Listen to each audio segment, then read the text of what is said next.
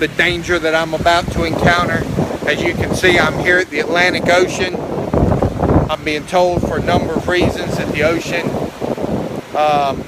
is basically going to annihilate my species through global warming, where the sea levels are just going to rise up until there's no more land for me to stand on. South Carolina does appear to still be here, so I don't think that sea levels have risen to mankind extinction level just yet. In fact, I see a number of people who appear to be actually enjoying the ocean environment, clearly not understanding the danger that lurks. Well, I mean just yards away. Not understanding the danger at all. Here's a small child.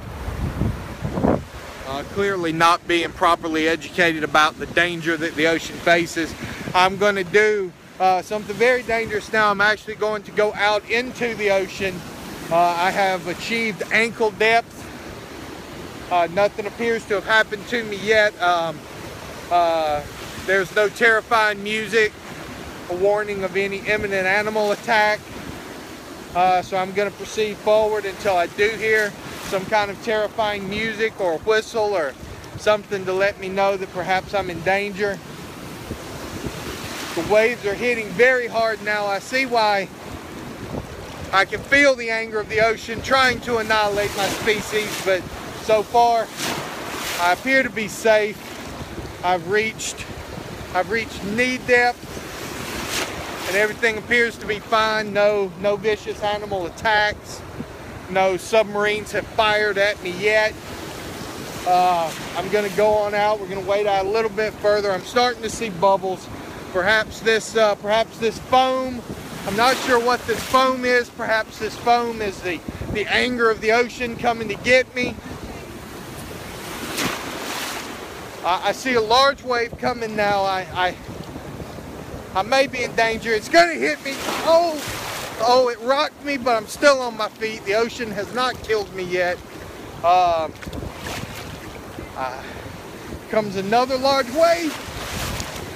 We have achieved waist depth. Nothing has killed me yet.